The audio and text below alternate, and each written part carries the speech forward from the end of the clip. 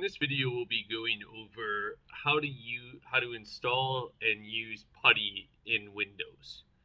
So Putty is a program that really allows you to do many different things, but the primary use that we will take from it is connecting via SSH to the IP address, or in this case, the display.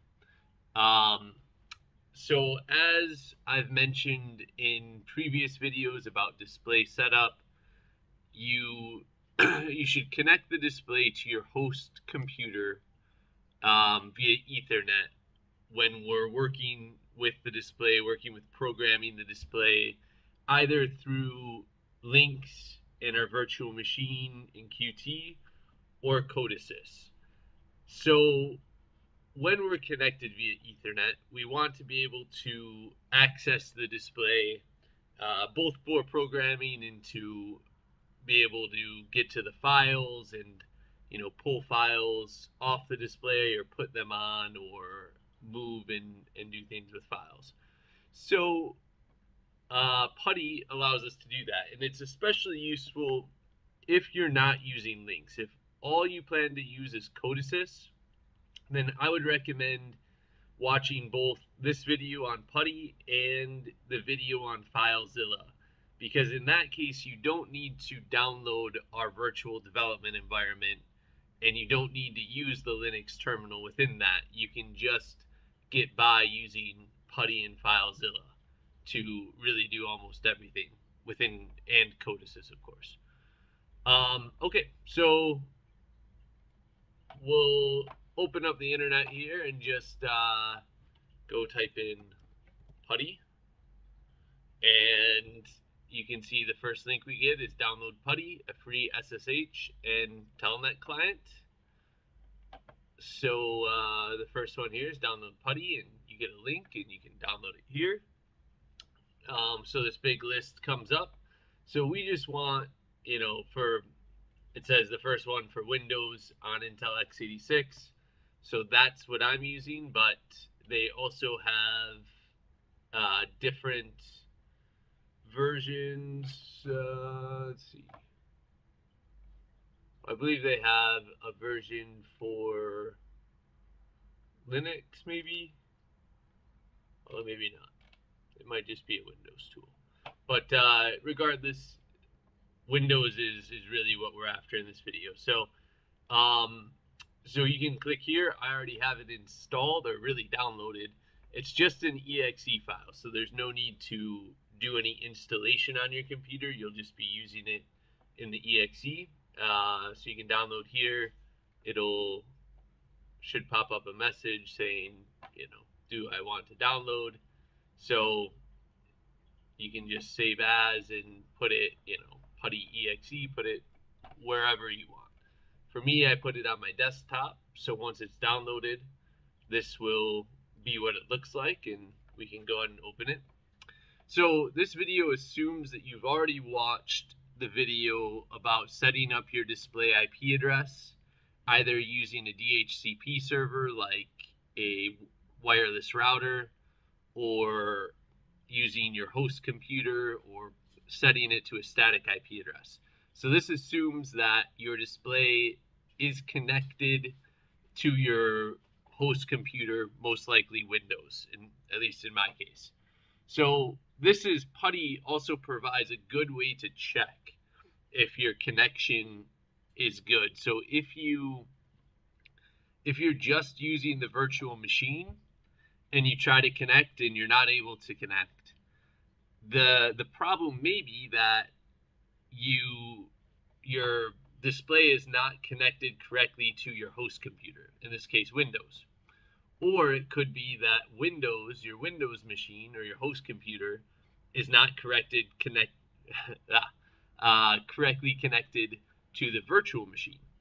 So Putty allows you to sort of debug that a bit, or figure out where you're having a connection problem. Is it from your host computer to the display, or from your host computer to the virtual machine?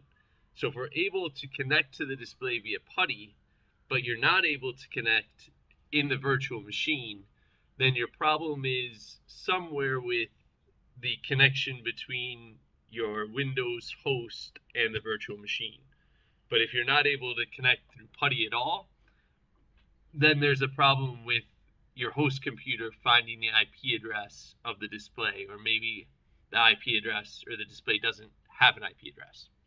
So in my case, I'm using a VA for this test, and I know my IP address is 192.168.0.26.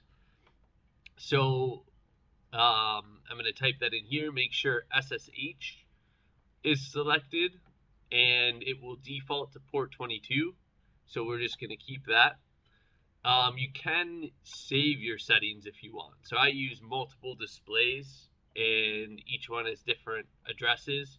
But if I wanted to save this, I could say VA display, for instance, and save it. And now when I click the VA display, it would bring up these settings up above here. Okay, so once I have these typed in, I can just hit open.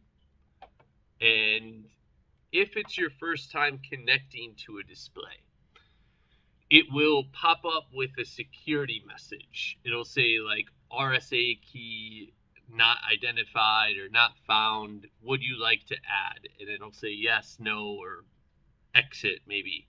I believe it gives you 3 options.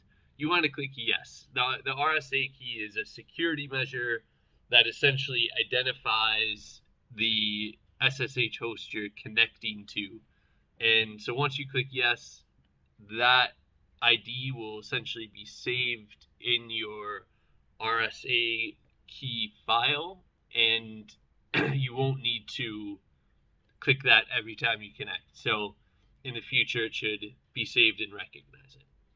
So once you click yes, though, you should get to this login as, and we're going to use root as our login name, and then the password for root is susroot, SUSEROOT.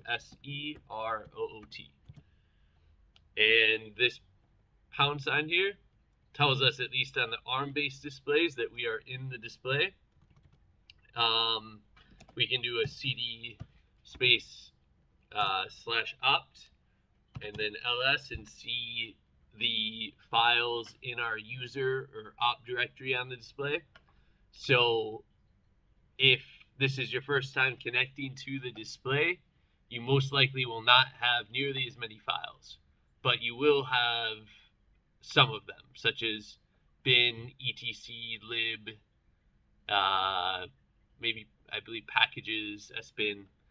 So some of these will be there, but others you'll get as you install more items onto the display. Okay, so that covers how to use Putty, what it does. There's other videos about basics in the Linux bash terminal. So how do we actually get around the file system in Linux or in the bash terminal. So I'll leave that for another video. Please go watch that video if you're unfamiliar with this, and please watch the FileZilla video if you want to know how to copy and paste files. I think, and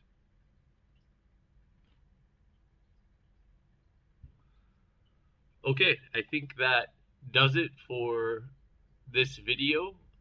Other videos will explain getting around the file system. Please go watch the videos about the basic display file system and also the Linux bash commands. That'll help you get familiar with the display and the file systems in there. And I think that does it. Thanks for watching.